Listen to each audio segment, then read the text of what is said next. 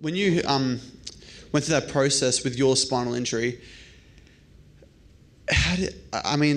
like after my meditations, I really get into this, like, my emotions are quite high. I get all this energy, and I truly believe, however, that then when I have to do certain things like go into the bathroom, like when I need to use a catheter and stuff like that, I then notice my energy going down. I suppose my question is, how do you deal with those? How did you get past that? And is it just a matter of just that high belief?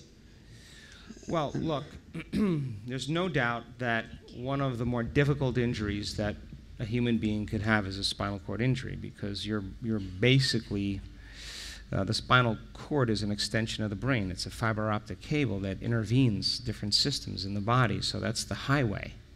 That passage of information from the brain to the tissue passes through the central nervous system.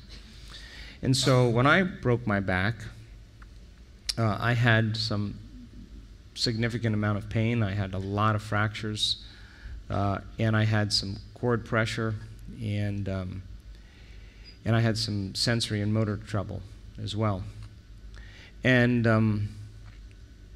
when you're at that point in your life, and I'm sure you know this, where people don't want to relate with you any longer.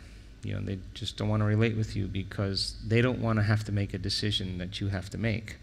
So I could see discomfort on everybody's eyes when they were around me, because they just wanted to return back to their lives, and I understand that. And when you have an injury like this, it becomes kind of an alone process. You have your friends, you have people that you love, the people that take care of you, but there's still you different from everybody else, and that's a huge challenge. The second thing is that you live in a body, and so it's very common for us, and I did this for quite a long time with my own injury. You're always checking the cupboards. You're always checking to see if there's some change. You're always checking, you're always checking, you're always checking. And again, when you're checking, you're not fully engaged in the process. You're not becoming the deed.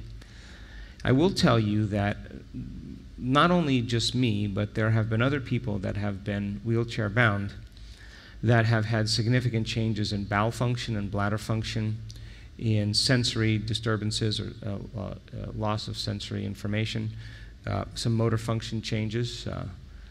We've had people have a lot of a clonus, or the stiffness in their legs from spinal cord injury, diminish quite a bit.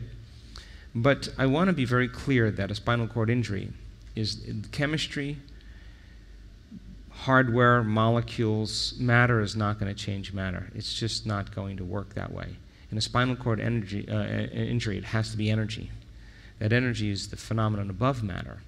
And that when you see people that have had spinal cord injuries or strokes or neurological problems, when you see them healed, you know then that it's possible for you. And we're starting to see more and more people, not only in the work that they do in their own meditations, but also in the coherence healing. So you've been at this, I'm assuming, just for a short amount of time, yes? Nearly 3 years. 3 years. And doing the work. Oh, wait, no, I thought you meant the injury. So, no, I've been at the, doing your work for 6 months now. Okay, so 6 months. So that's a solid amount of time for you to begin to know how to do it. So when you come back to your body, and this happened to me so many times, I'd always check to see if there was any improvement. And then if there was an improvement, then I would feel discouraged. I would get, my energy would drop. I didn't think it was possible any longer. I'd give up. I'd get angry. I didn't want to see anybody, and then I realized that I had to change that, and then I kept working on it. But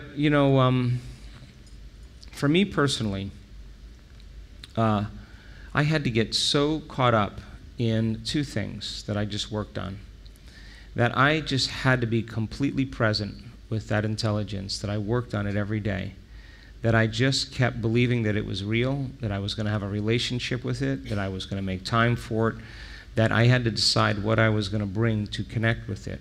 That was my reasoning at the time. That if it was an intelligence, and intelligence is consciousness, and consciousness is awareness, and awareness is paying attention, it's got to be paying attention to me.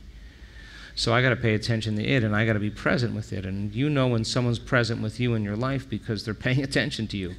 And you know when they're not present with you in your life because they're not paying attention to you. Well, the divine is the same way.